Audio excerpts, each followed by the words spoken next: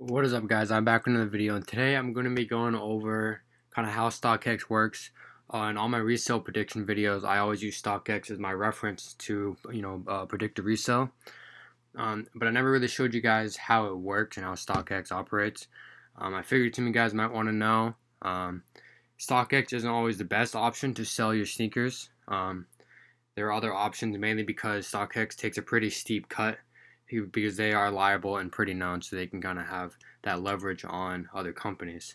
So yeah, let's not waste any time. Let's get into it. So StockX is a marketplace for resellers. It's a live bid ask market, and I'll get into that a little bit later. StockX covers sneakers, streetwear, collectibles, handbags, and watches. I mainly do sneakers with some streetwear on the side, and every now and again handbags like a Supreme backpack might have resell.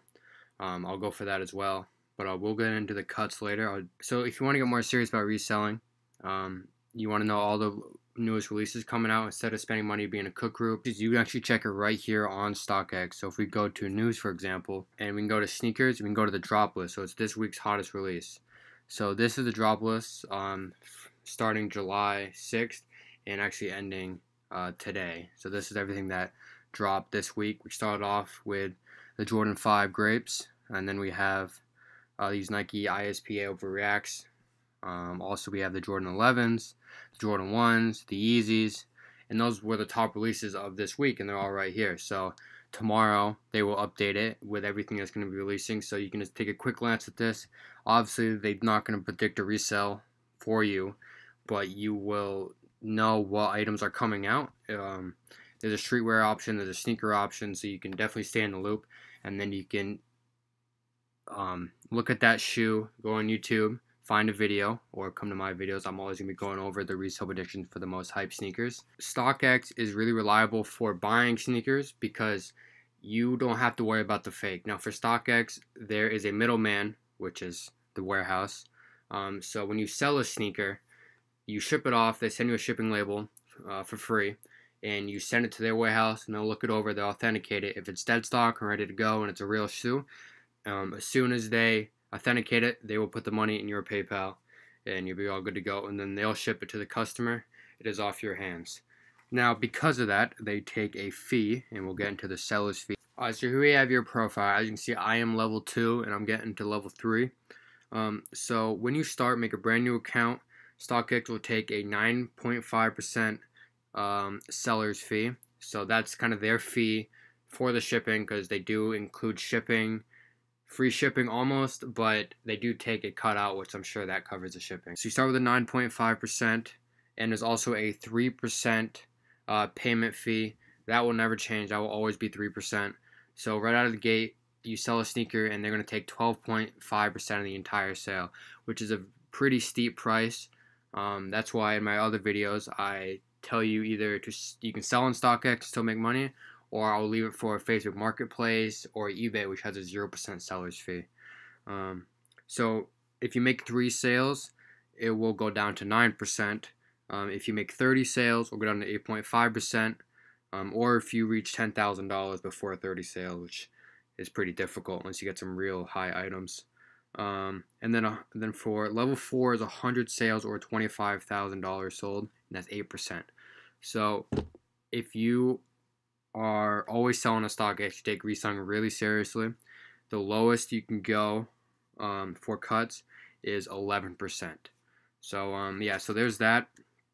And now I'm going to get into kind of like the ask and bid war of StockX. So here we are. I have the Jordan 5 grape pulled up. I actually got a pair of these the other day, so the perfect sneaker to use for an example. So we have the lowest ask and the highest bid. So the lowest ask is someone who has the sneaker and not so much they're willing to sell it for. Now the highest bid is someone looking to buy the sneaker, but that's how much they're willing to pay for. So I have a size 9. So the lowest ask is $243. So out of everybody who owns a sneaker, that's the guy who's going to dip the lowest. And then the highest bid is whoever's looking for a size 9 to own. That's how much they're willing to pay. So for example, if they kind of want to meet in between, it's not like personal, like they don't know each other, they don't contact each other at all.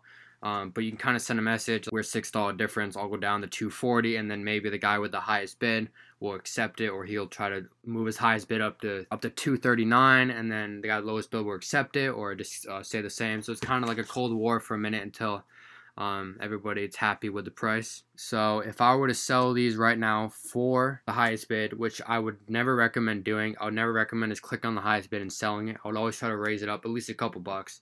For this sneaker, with it only being like 240, 250, the margin between the highest bid and lowest ask isn't going to be that far. So if I were to sell the sneaker right now to the person with the highest bid, they would take just under $30 out, and my total would be $208.56. Now I bought this sneaker for $190, so my profit would be $18.56. That's not really like that good when it comes to putting in that much money for a sneaker. So I would recommend selling this sneaker on eBay, which I'm going to do because I'm not happy with that profit margin. I normally try to reach at least $25 per sneaker, so I'll try to fiddle with it and try to sell off StockX.